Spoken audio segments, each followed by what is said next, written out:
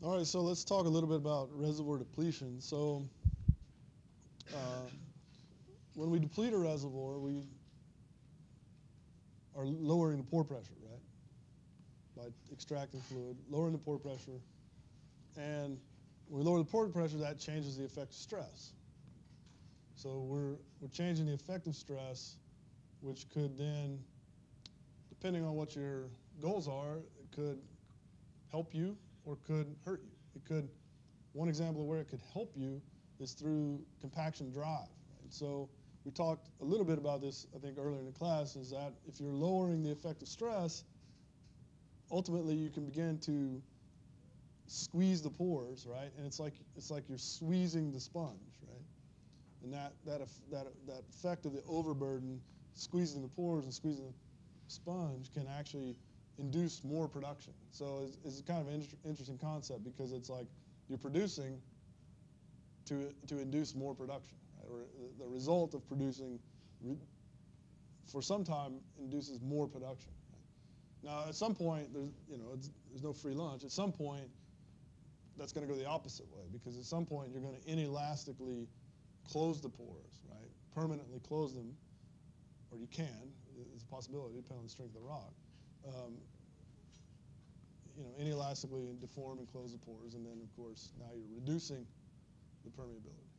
And hopefully you use your big data model to get your permeability from your porosity as you. Anyway,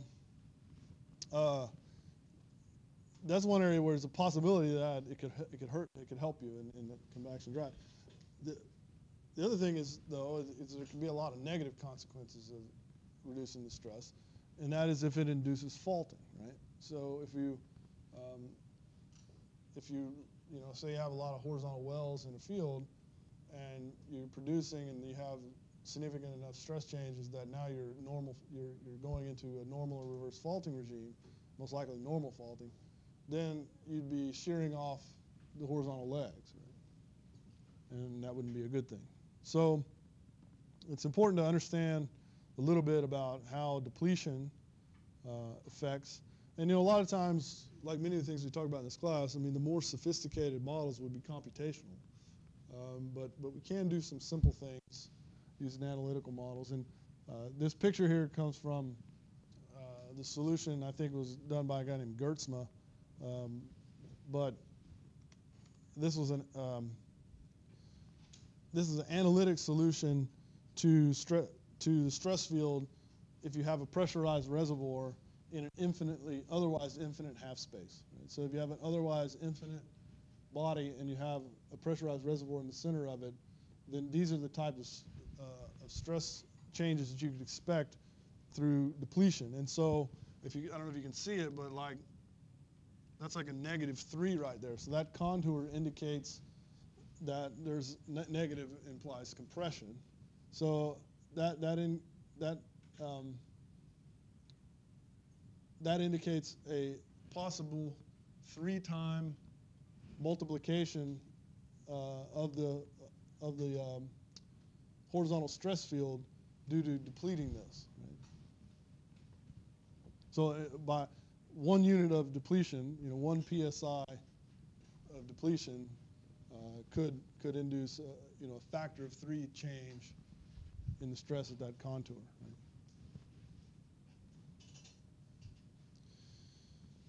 And we'll revisit this. We'll revisit this later. Again, this was by a guy named Gertzma, the solution. We'll look at that solution later.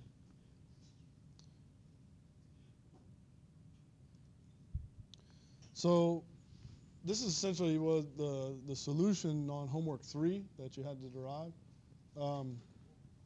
But basically, if you assume that the horizontal stresses are equal and in a semi-infinite reservoir so that the strains are negligible, then you reduce the equation down to this. This was, again, the derivation is in homework 3 solution that I posted. And so if you then take the derivative of both sides of that equation, right? So if you take the derivative with respect to the pore pressure, then you get this guy. Right? And so then if you simply use a discrete approximation. So if you take the continuous derivative and you discretize it to say that's a change in the horizontal stress over a change in the pore pressure, right? And then you multiply both sides by the change in the pore pressure, you get that guy.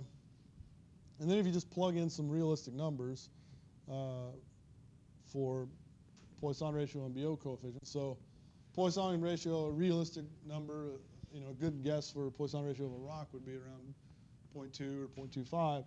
And if you have an unconsolidated sand, a conventional reservoir, the BO coefficient would be close to 1. So if you just plug those numbers in, then you can get that, the change in horizontal stress is 2/3 the change in any reduction in pore pressure. So that's a good estimate. And if you then plot that, and I don't know why this doesn't show up. There should be, I don't know why you can't see, but there should be black lines here, sort of like this.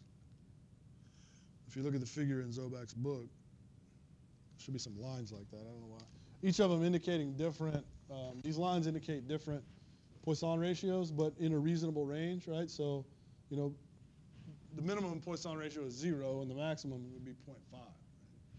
Right?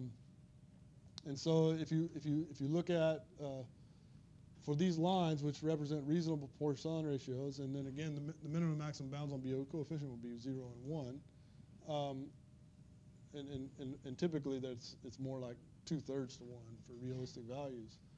Then there's a whole bunch of fields that they took a look at, and they plotted them on this guy. And by the way, Zobac calls that DSH dP, he calls that parameter A, right?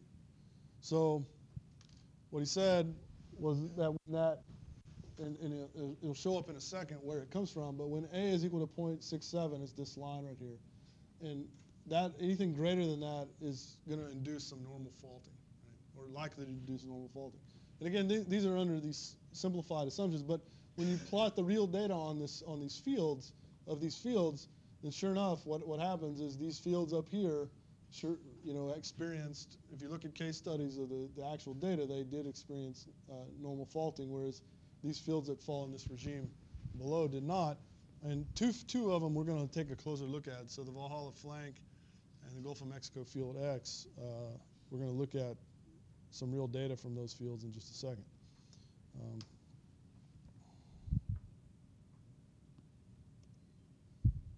So where did that alpha, that A equals 0.67? So basically this is, for normal faulting, we had this relationship under, remember we talked about the critically stressed crust? So this idea that the whole crust is under this sort of state of incipient failure. And so that sets maximum bounds on the stress ratio, right, of what the possible stress ratio could be. And so under normal faulting, then what you have is like the vertical stress over SH min is equal to this quantity. If you need a refresher on that, you can go back and look at those videos where we talked about critically stressed earth. But that's where this relationship came from. Okay, and then if you plug in, basically the equations for the vertical and minimum stress, taking into account and then considering any change, right? Any change in pore pressure and vertical stress, or basically just plotting this guy, delta. Right? And then you plug in your numbers again, a reasonable number for, we talked about friction, the internal friction, not the internal friction, but the friction of two rocks, we just sort of said is always 0.6, right? Unless you have a reason to believe it's not. So it's a good approximation. So if you plug in 0.6 for that guy, then you get some simplifications, and ultimately it leads to this value, 0.67. So that's where this number came from.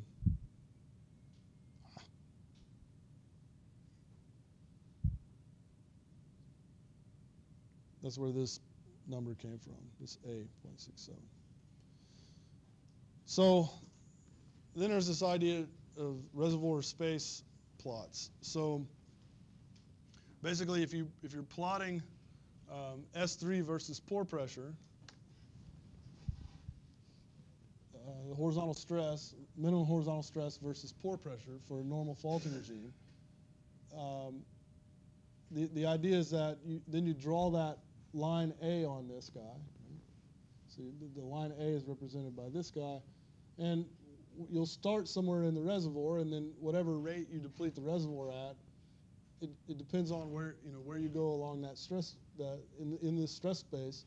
But if you go in a direction such that your depletion rate is going to intersect this line associated with A, right? The 0.67 or whatever, then you're going to induce normal faulting and then just flow along it, right? Because once you're faulting, you're just going to continue to slip. As you deplete, you're going to continue to fault. Otherwise, if you head in a different direction, then you're safe and you won't have any faulting. And so this is the idea of reservoir. That's just that's an explanation of the reservoir stress plot, but then you can look at some real data. So this is that Gulf of Mexico field X. Obviously, this is like some anonymized data. We don't know exactly where it came from. It went into production in the early 80s, and this is the production data through the early 2000s. So it's like 20 years of production data. And all of the, so there's several wells in there, platforms, right? So like the square is the platform, and the circles are other wells sort of in between, and they kind of follow up. So if you look over there, the circles are plotted as circles on this plot, and the platforms are plotted as squares on this plot. But if you follow the pore pressure reduction over time, as well as monitor the reduction in S3, horizontal stress, over time, then you can lay that onto one of these reservoir stress space plots, so that this is the data. I guess there was no initial data, because this is estimated initial, but in 97, 98, 2001, they did have data for S3 and the pore pressure reduction over time. And you can see that they're headed on this slope that's above this critical line, and therefore in this well, like the data indicated earlier, that there was no faulting. Right? So even though this is a simple model, it apparently gives some good information that as long as your stress path A is above the critical one, which is roughly 0.67, then you should not induce any faulting. It should be okay. Conversely, there's some data from this Valhalla field, and I don't know why they're not showing up on here, but again, there should be like some X's up here. If you look at the figure in the book, there's some X's up there like that, and this is an anticline formation, so you probably remember that from your geology class. There's like a crest and a flank, and so the X's are associated with the flank, and the circles are associated with the crest. You can see them here, but I don't know why they're not showing up. Anyway, this field did experience significant normal faulting. You can see that all the circles are on the critical line, right? So at the crest, there was faulting, and this field has had lots of trouble with gas leaks. So there's gas leaking from the faults themselves on the crest, and also from damage due in the vertical wells that occurred due to faulting. So this simple kind of stress space plot does seem to give a pretty reliable, or if you have some good data, a pretty reliable tool to predict whether you're going to experience faulting due to depletion or not.